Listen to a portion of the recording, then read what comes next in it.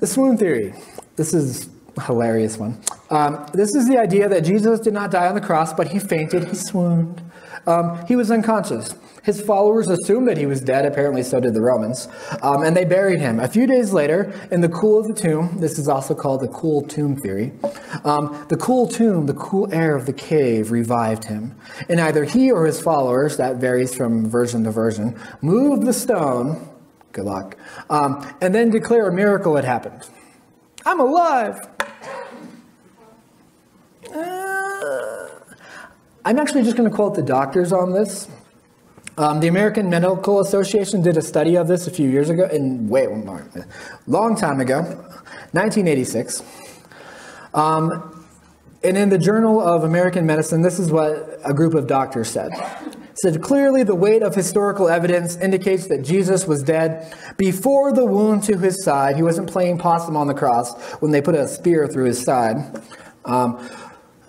Through his side was inflicted and supports the traditional view that a spear thrust into his right ribs probably perforated not only the right lung, but also the pericardium and the heart, thereby ensuring death. Accordingly, the assumption that Jesus did not die on the cross appears to be at odds with all modern medical knowledge. The idea that he just went unconscious despite getting stabbed and then the blood and water comes out the side is at odds with all medical knowledge. In other words, he wasn't playing possum. He wasn't unconscious. He was dead. He was dead, most likely of a heart attack, basically. His engine overheated because he had no oil, i.e. blood. Problems with the swoon theory, okay? Scourging alone would be enough to kill you. Crucifixion alone would be enough to kill you from the blood loss and just the pure physical trauma that you go through. If you've watched Passion of the Christ, you kind of get an idea of where I'm going with that. And again, Pilate asked for verification.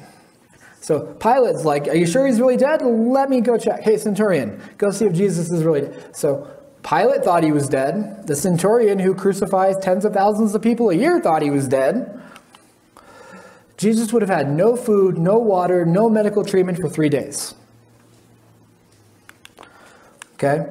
He's pierced in the wrists, the feet, the side, the lungs, the heart, the spirit. The guy's got trauma all over his body. More importantly than that, he wasn't in a cool tomb. He was wrapped up in 75 pounds worth of bandages, spices, linens, myrrh. If I wrapped any one of you who is healthy in that much, 75 pounds of pressure on you would pass out from heat exhaustion and suffocation, let alone someone who's gone through all the trauma of scourging and the cross. It just doesn't work. Okay? And then just the pure medical fact, he's lost all that blood. His blood pressure is very low. So what's going to happen? Normal medical things that would happen to you and I. His body will go into hypovolemic shock, which would later have led to pericardial effusion, pleural effusion, which is basically when you get a fluid around your heart and around your lungs. Hence why when he stabs him, John's not a doctor, it's mostly water, but it's got proteins and other things in there, in that fluid. So when he's getting stabbed and John sees the blood and water coming out, yeah. But when a doctor looks at that, he sees that stuff.